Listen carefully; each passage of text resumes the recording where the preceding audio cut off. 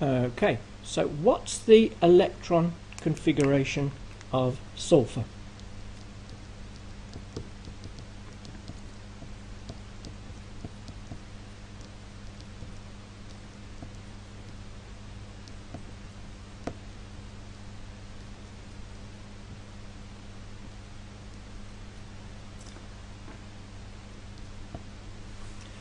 Well, remember what we've got here is periods going across the periodic table.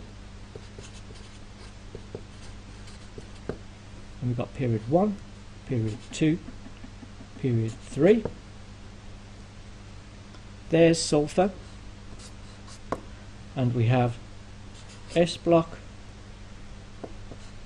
P block and D block.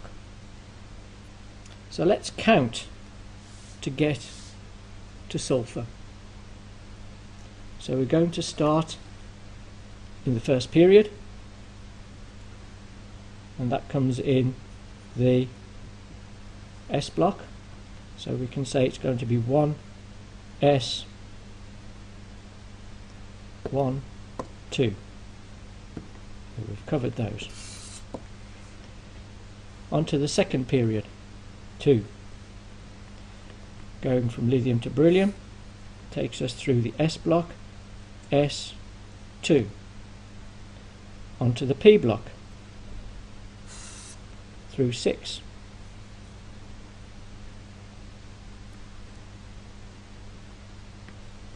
Onto the third period through sodium and magnesium, S block 3S2, and count for the 3P. 1, 2, 3, 4.